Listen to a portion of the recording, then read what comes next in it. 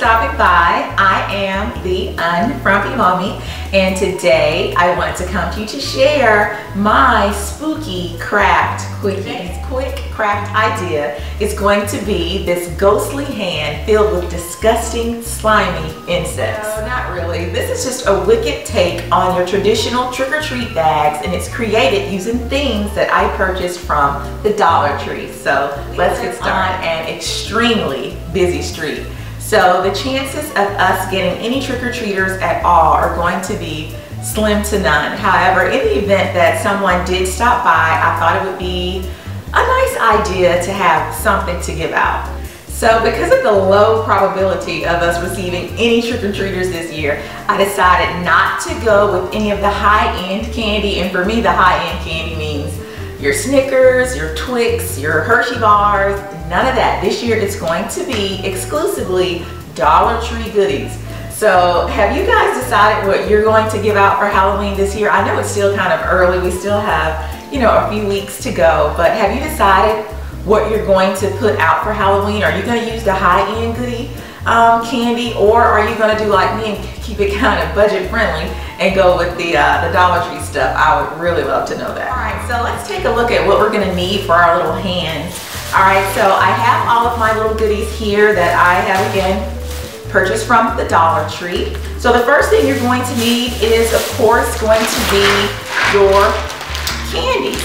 Now, in my particular Dollar Tree, I did notice that they had some really nice looking assortments of candy, so I was really happy about that. What I did do, however, is try to pick out candy that was, of course, individually wrapped, but however, came in little boxes like this, or, you know, bigger round individually wrapped pieces of candy.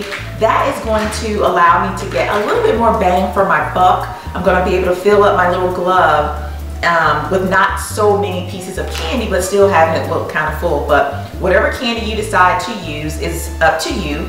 However, if you are in the Dollar Tree or whatever store you decide to go to, and you come across these little candies right here, I think they're called, Smarties. If you have an opportunity to pick up some of these, it will be a good idea to get a few, and I'll show you why in just a little bit. So we have our candy. We will need our gloves, and these came 10 to a pack in my Dollar Tree, and you want to get the clear kind. So I actually picked up 2 of those, so that's going to give me 20. You're going to need some bling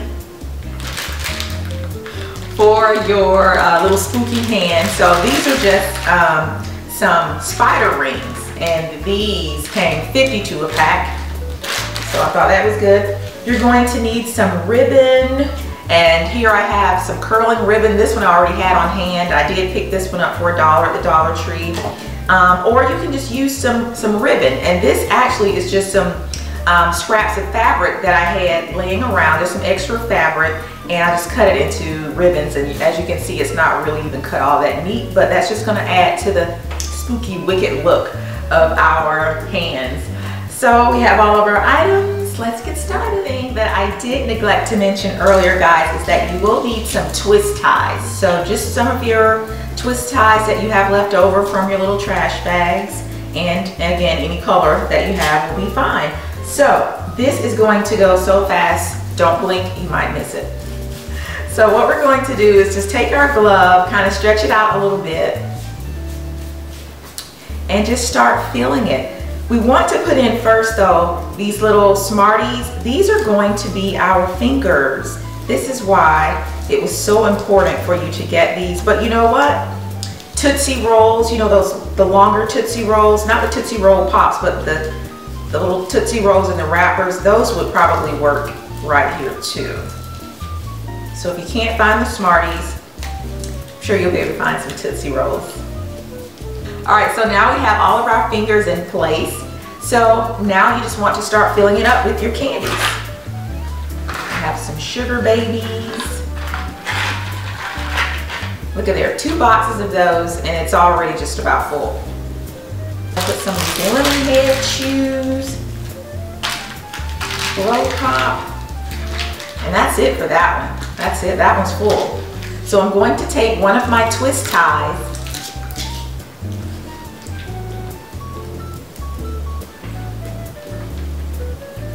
twist it around my little hand. Kind of tuck the twist tie out of the way. All right. See how cute it looks already? And then take either your ribbon, your curling ribbon, or whatever ribbon you're going to use, and just put a nice little bow. How cute does that look? All we have left to do now is add a little bling to the ring finger. So let's see, I have my spider rings here, and I think I'll go with the orange spider.